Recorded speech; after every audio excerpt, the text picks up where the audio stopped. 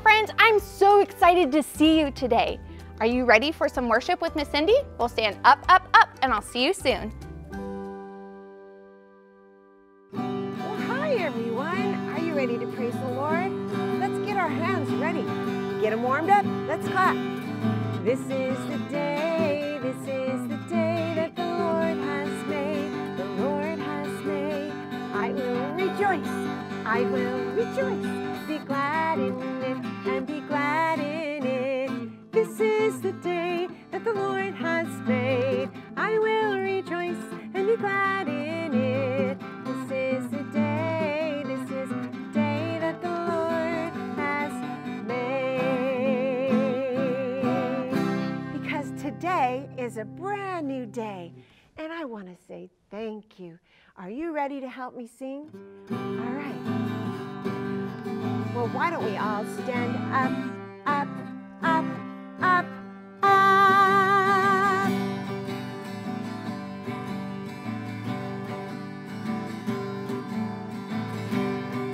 Today is a brand new day, and I want to say thank you.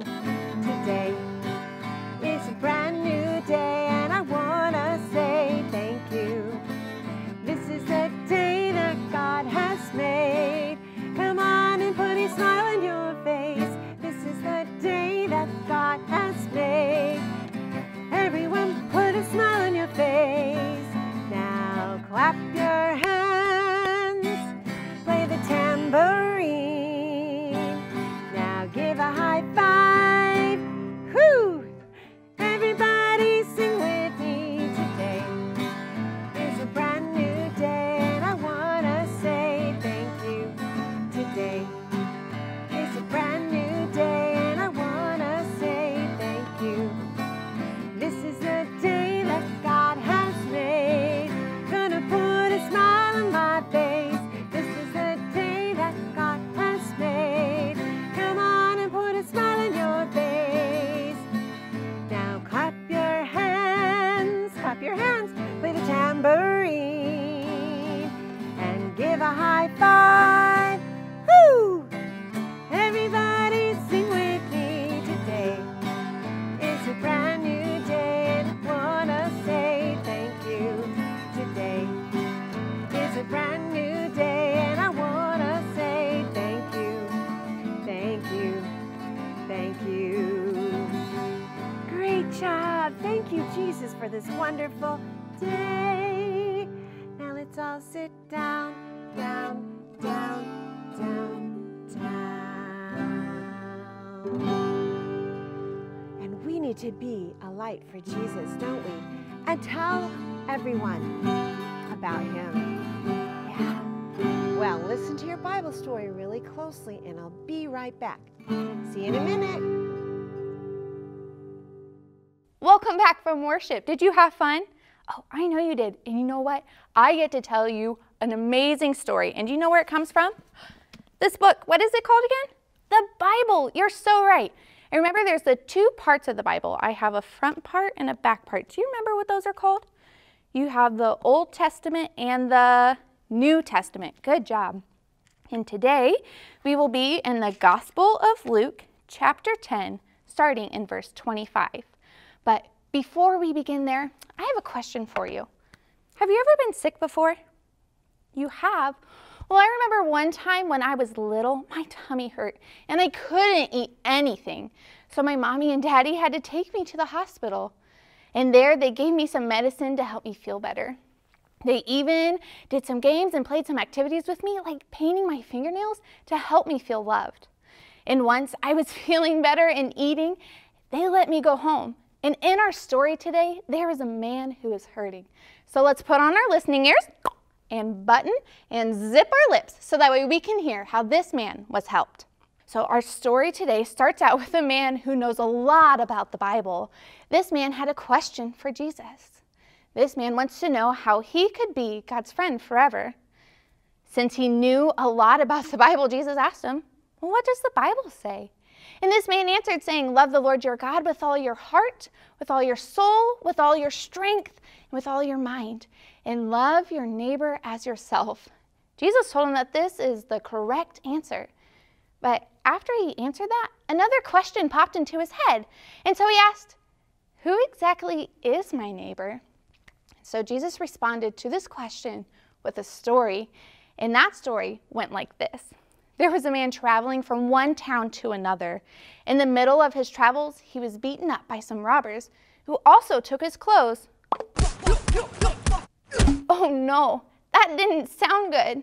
The Bible says that this poor man was laying half dead on the side of the road. What was going to happen to this man? Wait, what was that he heard? Footsteps. The Bible tells us that a pastor was walking. Show me a thumbs up if you think he'll help him, and a thumbs down if you think he will not help him. Well, let's see what it says. It says in verse 31 that this pastor happened to be going down the same road, and when he saw the man, he passed by on the other side. This man, who was thought to be loving, didn't even want to walk next to him, so he stepped over to the other side, and he did what? He kept on walking. After some time, the hurting man heard another set of footsteps. This man was a teacher. He was thought to be a loving man too. Show me a thumbs up if you think he'll help him, and a thumbs down if you think he will not help him. Well, let's see what the Bible says. In verse 32, it says that when he saw the man, he passed by on the other side. Oh no, both the pastor and the teacher passed by him. Who was going to help him? Well, after a little more time had passed, someone else was walking by with his donkey. This man was a Samaritan, a man who was not thought to be loving. Do you think he helped him? Or no, he didn't? This man did help. He put on Band-Aids on his boo-boos. He even put the hurt man on his donkey and took him to an inn where he would be taken care of. But that would cost the hurt man a lot of money, and the robbers had taken everything he had. So the loving Samaritan man paid the innkeeper.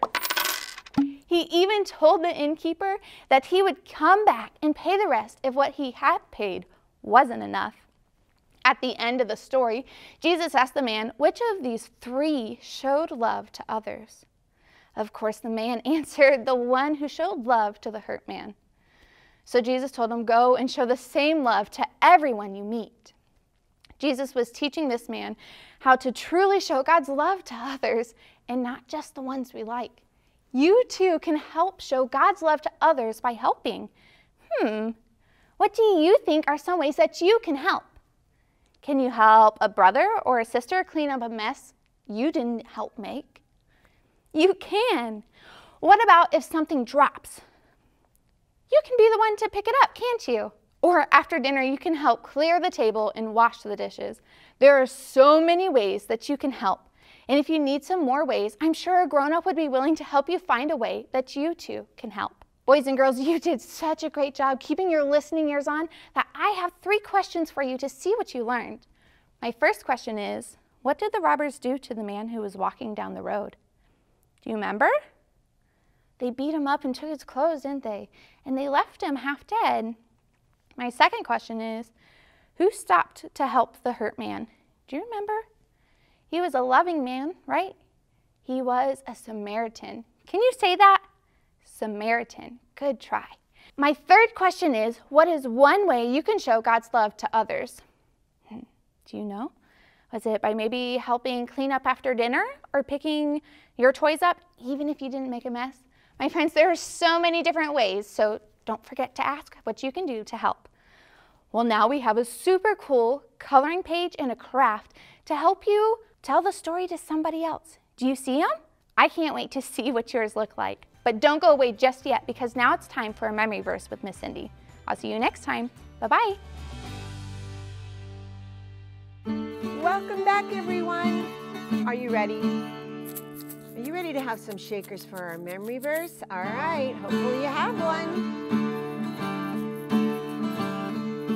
He taught them many things by parables, and in his teaching said, L-I-S-T-E-N, L-I-S-T-E-N, we need to listen.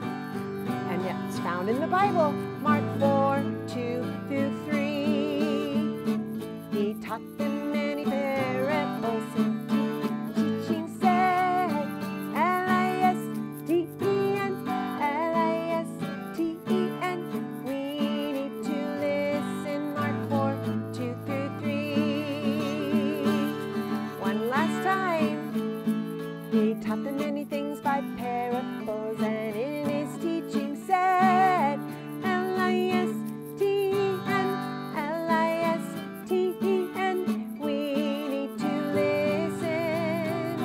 Mark 4, 2 through 3.